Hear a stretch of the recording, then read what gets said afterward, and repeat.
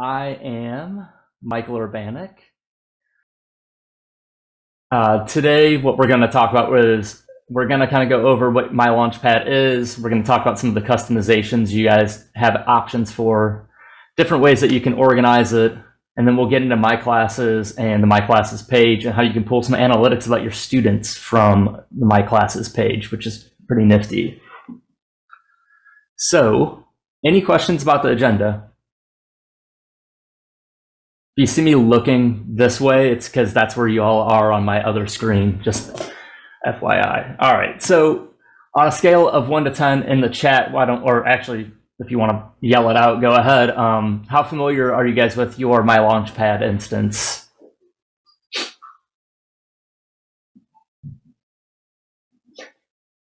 All right, we got 3, we got 7, we got 2.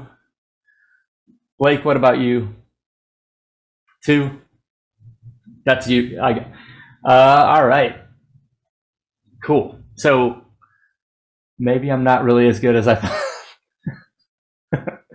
You might be. You might be better than me. Who knows? All right. So it's kind of all over the map, though. And so we'll kind of just dive in here. First things first is I'm going to pull up your instance of ClassLink, which my version of that looks slightly different than yours because I think I have like everything possible on my screen. Yours, I hope, is a little less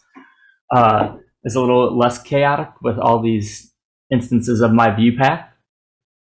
But I just want to make sure that this is what you guys look like on your end for the most part. Perfect. I'm going to jump into my demo account though, so that I don't screw up anything in your instance, and we can kind of talk through some things. The first thing that we want to talk about is, are you guys familiar with how to change themes and kind of alter the look of your Launchpad? I see it. Some head shaking, no. Okay. So on your Launchpad, if you look at the top of the screen here, you have a couple different options. You have this little edit mode here in the, I guess that's top left center, or you can use the menu bar over here. Never mind, you can't use that. You can hit edit mode right here, and that opens up a few different options. You should be able to see theme here. Correct? Okay, so you have classic, you have primary, and you have professional. Primary, if you click on it, will make everything super large, easy to read for those young students, and as I get older, it might be easier for me to read when I start needing glasses here soon. Professional is something that you'd more see like on a web page with that left-hand menu being tight and where you can collapse it down and kind of icon-driven theme.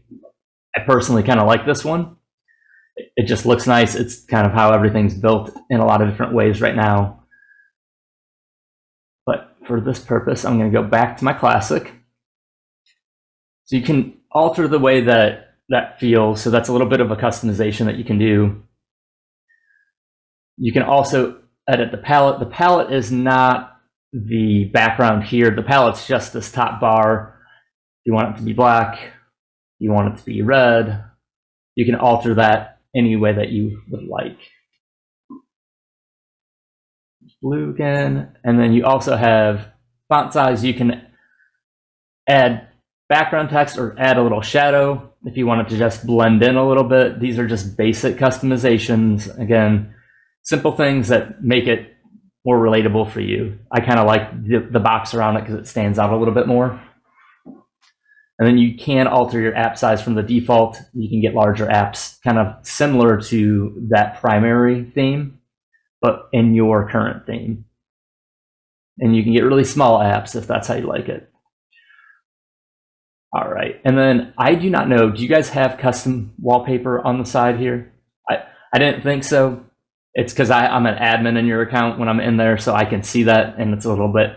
So you guys cannot alter this background here. So themes are basically, these options are basically just style. Like you can alter the style of your Launchpad a little bit. But the real power is when you kind of get into creating like, think of it more like your cell phone. You create folders, you create different things that are familiar to you, and you can do all of that in My Launchpad. So to create a folder, if you can do this multiple ways, you can hit your edit mode here, add folder.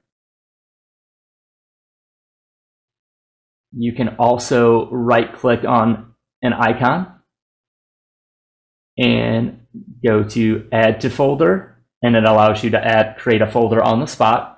So I'm going to go ahead and create a folder here. I'm going to call these Google items. If I can spell, that would help.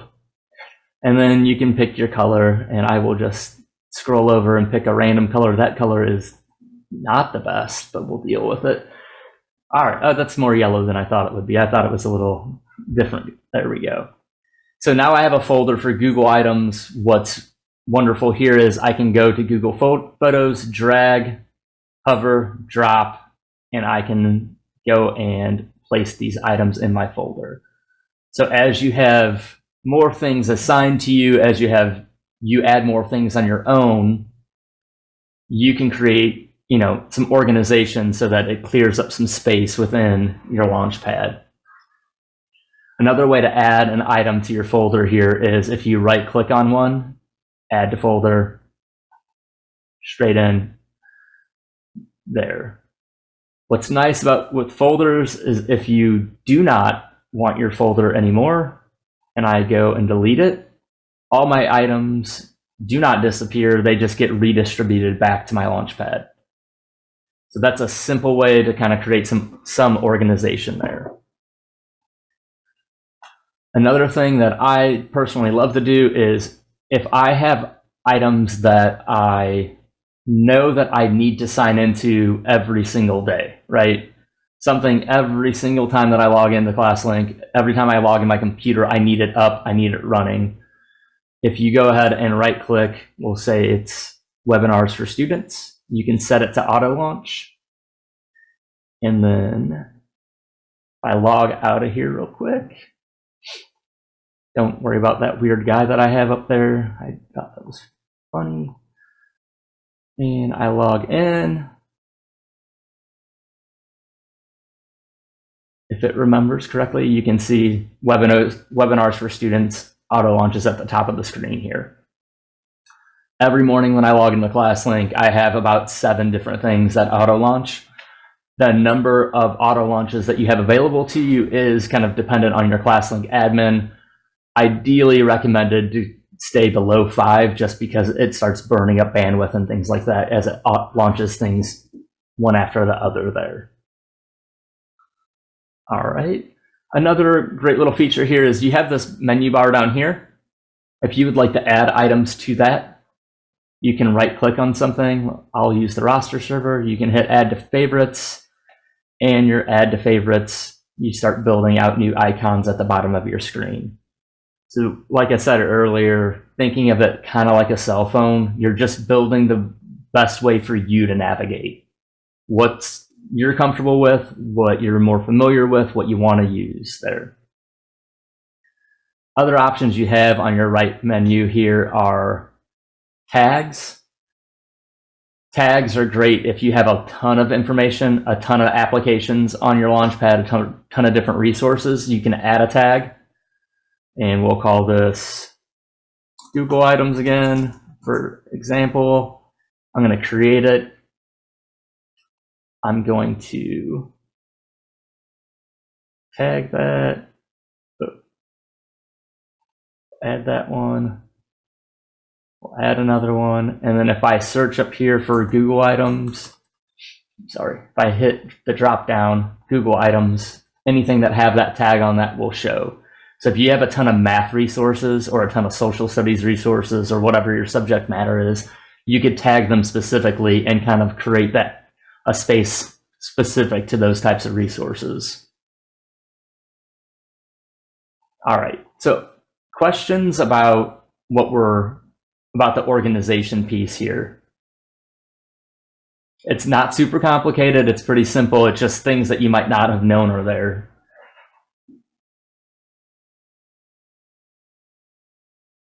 You can unmute if you have a question. You can dump it in the chat if you want to ask it there.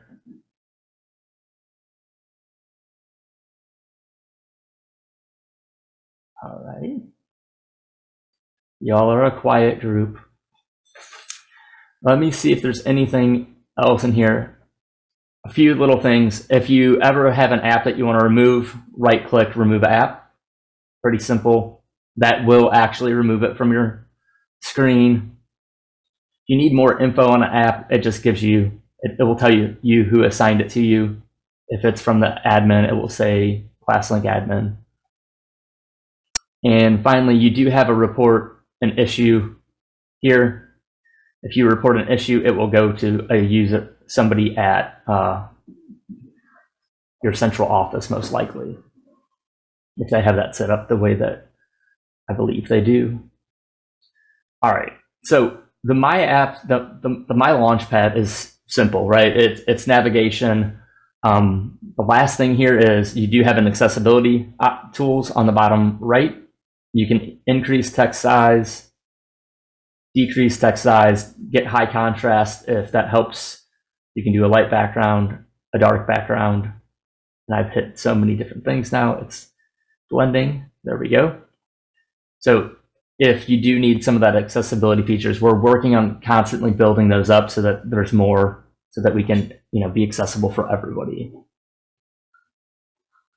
All right, so let's go talk about the good stuff here. I'm going to switch my profile here to instructor. Maybe. There we go.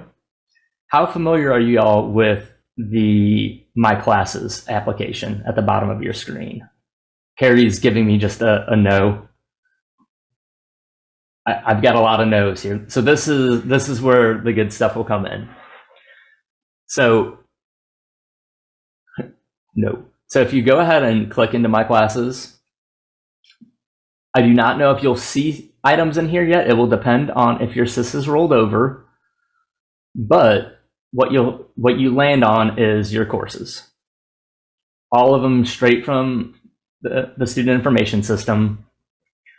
And coming from Georgia and understanding that yours probably will have very interesting looking titles here. Well, I'll show you how to get rid of those. It might be your course number, your 27 dot whatever number, depending on how your information comes in. We can adjust those. They will be your periods as well. So a couple of things to note here. It's going to tell you how many students you have. If you have any apps assigned to your courses specifically, they will also show up here, which is great. And then if you go ahead and you have two different views. You can have a tile view or a list view. But if you go ahead and click into one of your instances, it will come up. We'll start with, there are no announcements. I have not created any announcements. If I would like, we'll get to announcements, but the first thing that I would want to do for my students is I would love to rename these things so they actually know whose class it is and what it is, because if they see that what comes from your SIS, they'll be slightly confused, I imagine. To edit the name of your class, hover right here. It's a free text box. You can do Mr. Bannock's first period. Click out of it. The class is simply renamed there.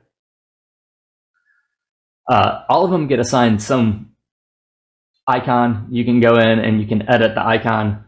There's not a lot of selection there. I've got nothing for you on that one, but you can just do colors if that works better for you. I'm going to go with the long and winding road here, and as you can see, it instantly updates there. Moving on, you have some great information here. One, you have announcements. We'll talk about the apps, discussion boards, and then this is where some of your analytics comes in. So to create an announcement, you would come up and you would click on your little megaphone up here. Create announcement.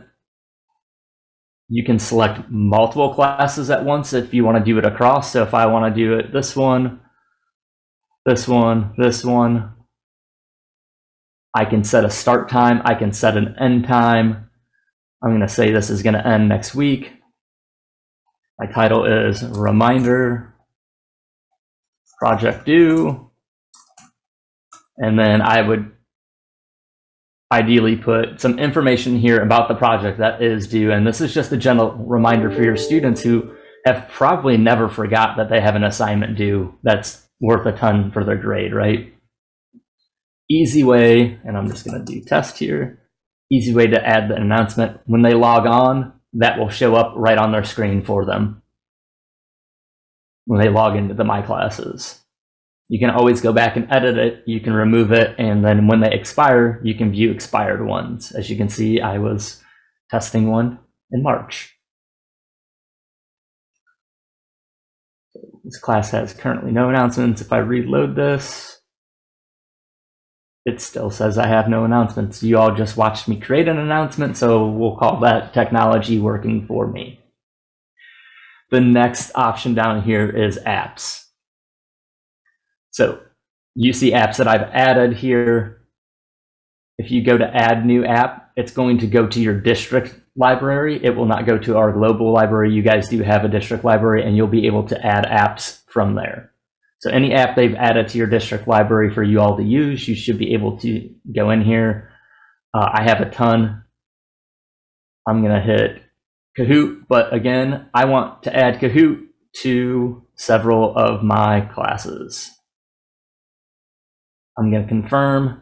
So now all of those courses will have Kahoot. If I want to add a web link to a news article, I can hit add your own app. I can title it news. I could send them to the exact URL that I want them to go to. Depending on what you teach, you might have different items that you want to send them to this way. Once you add that URL, type it in, hit select. We'll use this nbc.com. Select icon. Again, the icons are what they are. I'll use news. Let's see. We got some things that come up. We have news from Long Island as well. So there are some icons that make sense. There are some that are just generic. I'm just going to use newspaper. Actually, let's go ahead and MSNBC. I have a perfect icon then. So I can add that now, and all of my students would have access to that as well. And it will show up here. If you ever need to remove something, come in, just hit remove, and it's gone. No more direct access from My Classes for your students. Any questions about the apps piece of this? Nope. Mandy, I got a question for you. You were a 7. Have you learned anything yet? Or are you still? No, I changed the picture and the name on My Classes, and then the auto launch thing. Cool. Set that up to auto launch stuff when I sign in. Yep, that's awesome. Yes. Cool. I'm glad you got something, even though you felt so confident. Right. Yep. Another thing that you guys have access to here are discussion boards. We're all pretty familiar with what a discussion board is. If you want to create a new thread, this is a new thread. You can create it. And your students can reply. You can get rid of the replies to help moderate that. I think discussion boards with our students are always kind of an interesting dynamic. You've always got somebody that will want to, push the limit there. But the good thing is you're going to see exactly who it was. There's no anonymous posting or anything like that. If you need to go edit it ever, you can just go edit, hit save, and there you go. And then if you want to delete it, red X, delete, gone. Down here is where I really think we get into the bang for your buck in My Classes, and I wish as a teacher that I had access to this, especially last year would have been a great time for this. One, when you click on students, you can see all of your students, and you can see I don't believe you'll see good analytics on my end because this is a demo account, but if you click in, you'll be able to see some analytics on that student. And yes, I get the wizard that says your demo account does not have analytics populated, but something to check out right there. So you can see a little bit of information about each student. If you guys have, you can manage students. If you have password reset on, you can click into the student. You can set a temporary password for your student and reset it there. That resets all the way. The next time they log in, they'll type that temporary password in and have to reset their password to something new. So if your students like to forget their passwords, this proves that you can at least give the power to them. Hey, I can get you logged in immediately. Let's go ahead and knock that out. That's definitely a powerful feature. Logins down here, this is where, like last year, amazing. I can see that Renee has been in Monday, Tuesday. She skipped yesterday. She never logged into the class link. Thursday, she's back in.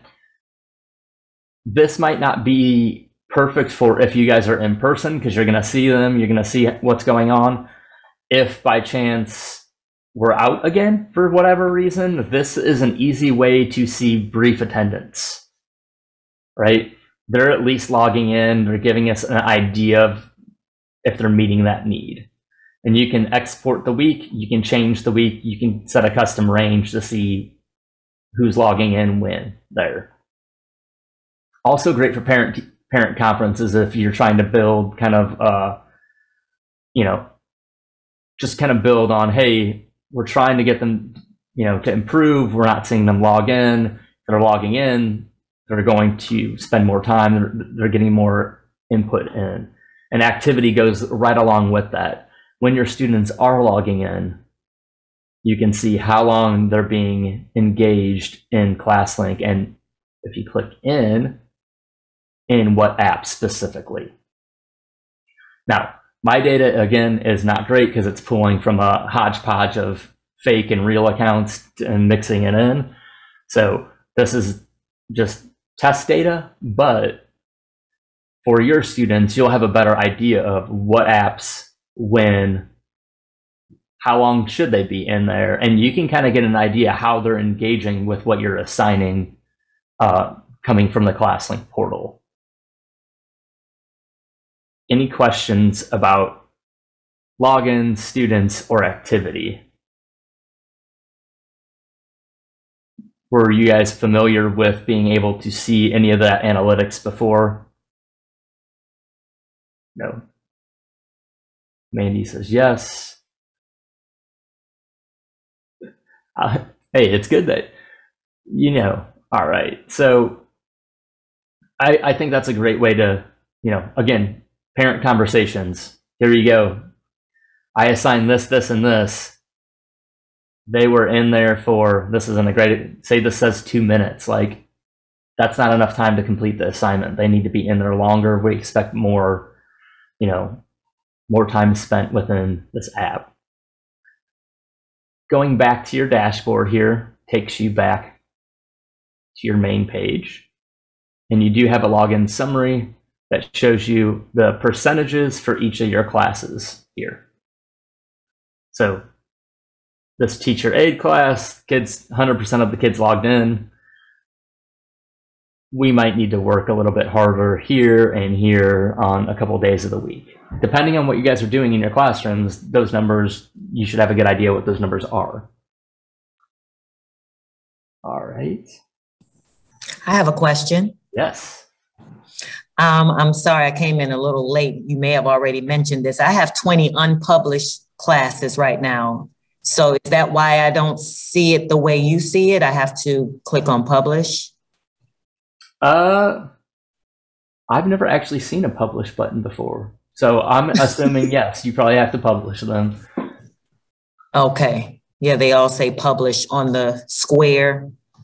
So I'm assuming that's how I get to see it the way you're seeing it. Yeah, and my assumption is, depending on when your enrollments come through, that might be part of that, like when it's officially active, or it's allowing you to make a choice on which classes you actually want to use this feature with. Maybe you have a fifth period this just doesn't work depending on what you teach and what you're doing. Yeah, I'm the music teacher, so I'm guessing that's the 20 unpublished classes are my 20 classes that I'll be teaching. Sure. Yep. Okay. Another thing you can do up here is you can search by class name, student. I have no clue what any of my students' names are now that we got out of there, so that's not going to be a great search. We'll see if I have a Renee. There is a Renee in the first period. There we go. And so that can narrow it down if you're looking for a specific student in a specific class to kind of identify that information about them. Any questions about my classes?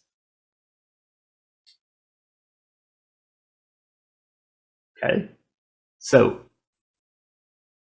truthfully, that is kind of the robust nature. I mean, it's quick to talk about, especially with a small group that's only asking a couple questions. I believe it's pretty straightforward. Does this feel pretty straightforward to you all? So let me ask this. Within the My Classes, within what we talked about with the My Apps, what do you feel are beneficial features that we discussed? Anybody can. I'll just unmute. Okay. The auto launch is awesome because every morning I spend about 30 minutes pulling up everything for the day. And then just setting up the kid's profile. I'll have to go in and maybe add the app so that of exactly what they need to see when they log in. Is that what they see when they log in is exactly what I put there? Yep, they'll see. So when they log in, they will, down here, have a little backpack here. You'll just need to guide them, click on My Classes, and then it will open up our page just like this. Okay. Jeff, I have it on mine if you want to come down to my room and I'll show it to you. Okay, sounds good. Cool. I'll say for me, I teach PE, so I don't know how much I'll use of the classes and the individual students, but the homepage, like the beginning part of Launchpad, there's also like several apps on there that just do not apply to me. So I have to go through all of those to find like my Zoom app or, my email, that kind of stuff. So I've already created a folder now that I know I can do that. And I've started just dropping stuff in there that I don't really use on a daily basis to try to clean it up and organize it. So that was helpful for me. Awesome. And, we see that a ton. It's like a folder that says, do not touch or whatever. It'll say, I put NA. Yeah. Not working. So yeah, that's great. Because you don't need the clutter. Like it can become overwhelming, especially the more stuff gets assigned out and things like that. Ms. Spencer, what about you?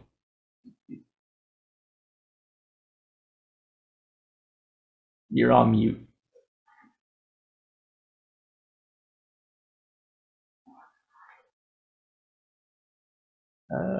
Let's see.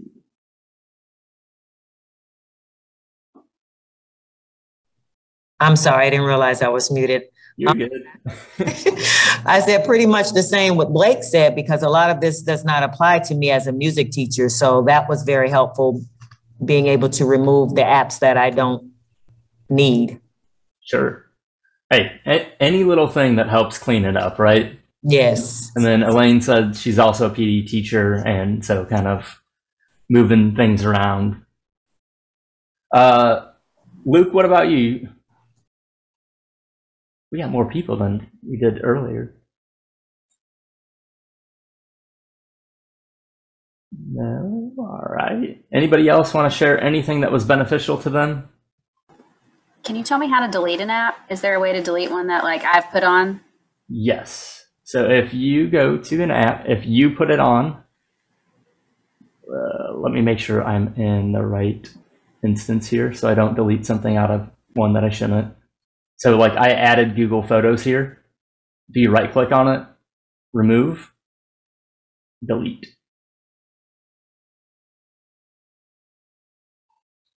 And that's something that you can check year to year. You might add different things and not need them moving forward. Cool. All right.